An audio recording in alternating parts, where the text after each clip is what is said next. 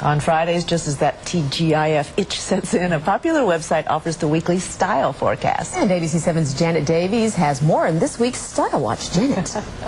Gina Pell, she works hard to help working women turn their attention from work to play by providing access to the hottest trends with the click of a button.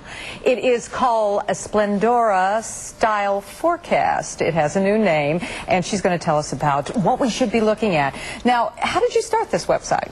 Splendora is all about connecting women to things that are fabulous. So I've always been asked, you know, where did I get my watch? What do I watch on TV? Where I get my brows waxed? And I decided to start a company that started out as City Guides Online, a website.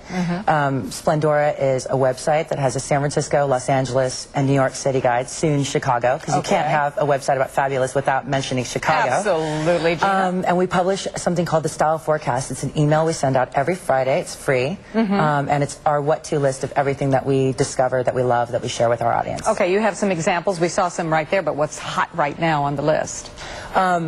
Well, it comes out every Friday. So what was hot, like last week and this week, is I brought some of the products with me. What's hot right now is what to watch on TV. The premiere of Lost was last night, which, because I was flying to Chicago, I missed it, so it's on my TiVo. And we had that as what to TiVo last week. What's hot right now is, in terms of trends, is Russian. You know, the Russian movement, jewel tones, embroidered velvet. You know, that's kind of what's showing on the runways right now. Okay, and you brought some things, you said, that are very, very hot. The first thing I know is hot because my husband wants it desperately, and that is? That's the Apple Nano, the iPod. It's a really small, sleek iPod that can hold up to about 1,000 songs. And I actually had to borrow that one from my chief technologist because I'm waiting for mine to come through. And on the back, you can engrave it, and it says, "Happy birthday, Sid, love, Mom." Oh. So that's really great. And as you can see from the things that I picked, I'm really into sleek, slim, streamlined technology. So you have a phone next? That's my cell phone. That's the Motorola Razr. And I love it because it has a great camera feature. It's really thin. It can fit in a pocket. And speaking of razors, there's the Schick Quattro for women. I love this razor. We discovered this razor from our vice president, who came running into work one day and said, "Everybody touch my legs." And I always used to borrow... Man or woman? Just the women. Okay. Just the women.